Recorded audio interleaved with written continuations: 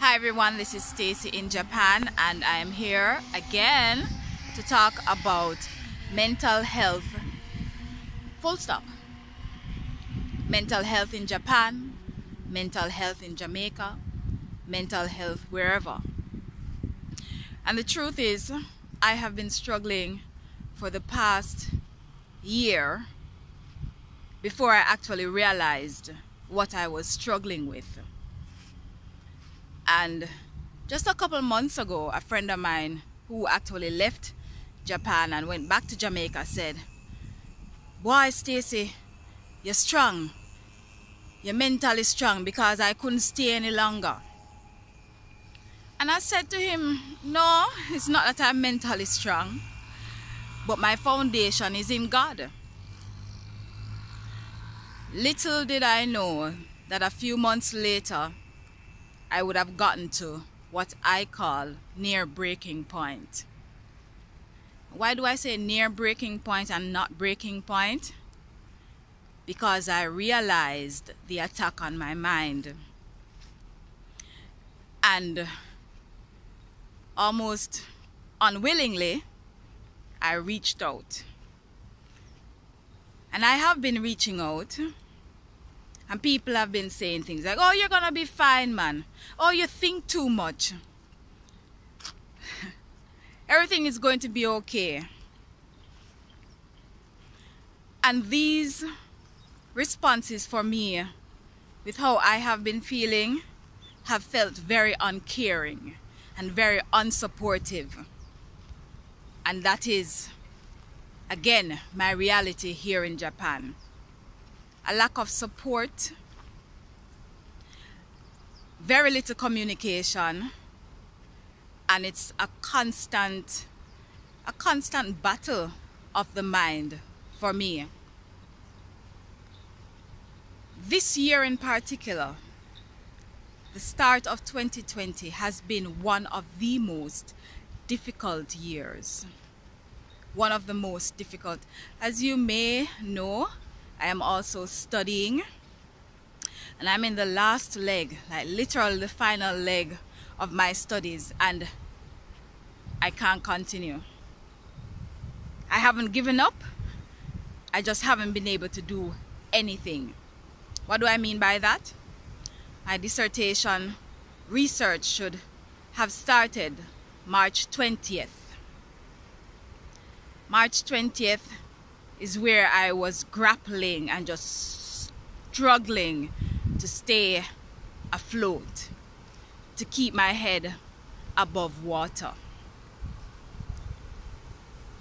So I have not started my research dissertation.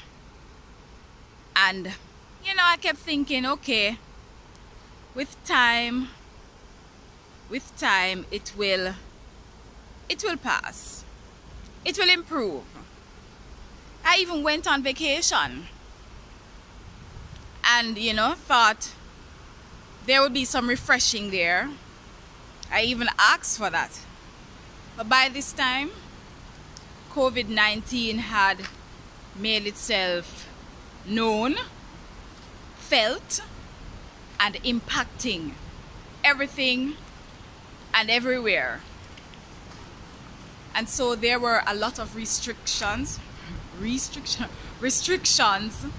on where to go, and you know, everyone has just been trying to keep their distance and so on, and so the isolation continued. It basically continued, and you know, I keep saying to a lot of persons that COVID-19 hasn't changed much of anything in my life. My schedule hasn't really been affected, apart from the fact that I am not working anymore full-time, nor even part-time, because all of those opportunities have been cancelled until May, or pending whatever COVID-19 wants to decide. But nothing has really changed, because being here in Japan, I have pretty much been alone for most of the times. The only places that I used to go to would have been work, which took most of my time just being there, even if I wasn't doing anything, which is what the last 3 weeks of work were for me. The last 3 weeks of work, there were no students, yet we were asked to go to work and to find work, to appear busy, and that is when I almost crumbled.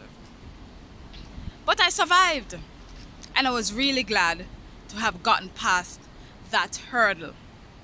So now I am not working full-time, and though most of the other teachers are now working from home, I suppose they have some interaction with some whatever, I don't know.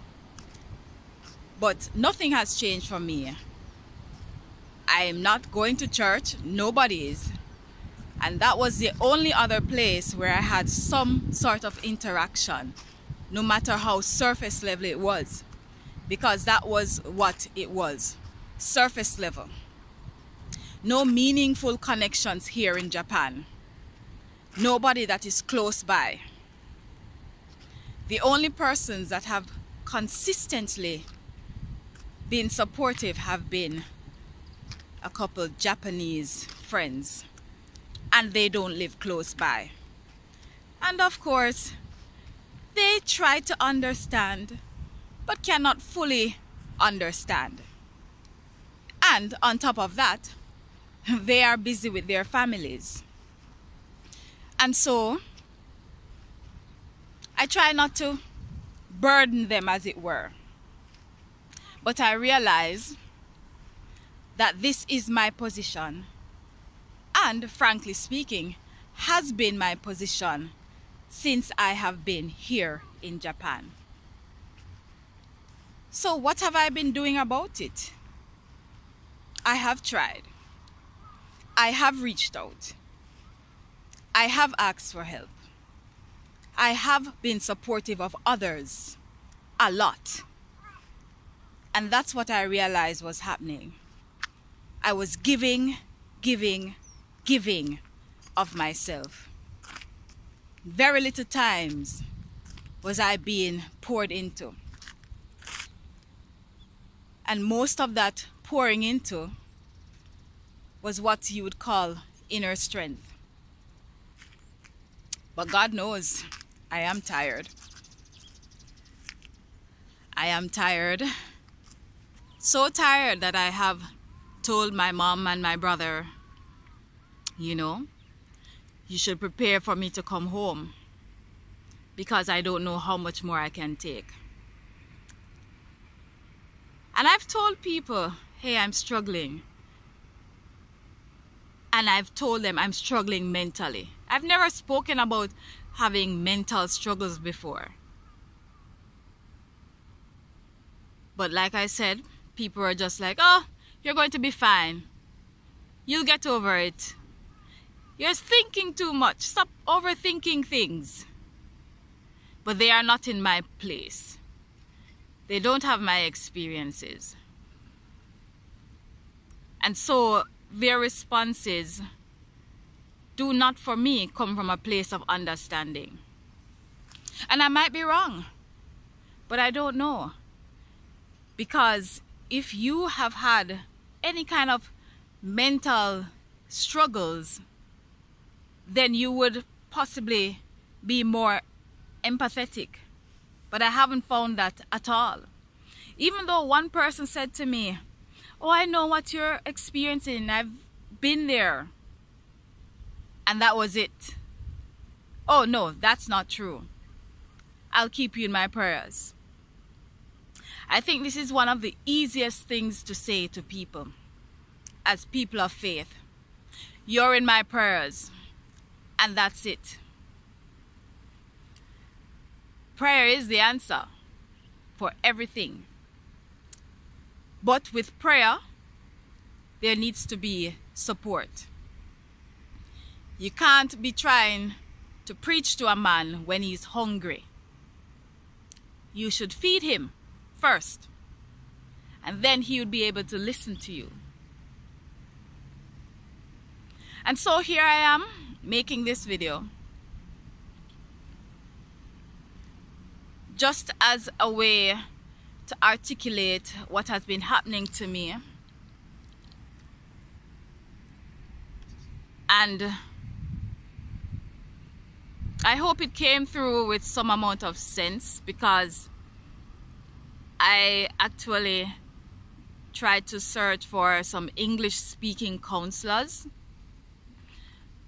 and I made a list, but I have not made any contact with them because I don't know what I'm going to say. And even as I think about what I'm going to say and what I should say, one of the other things I believe has contributed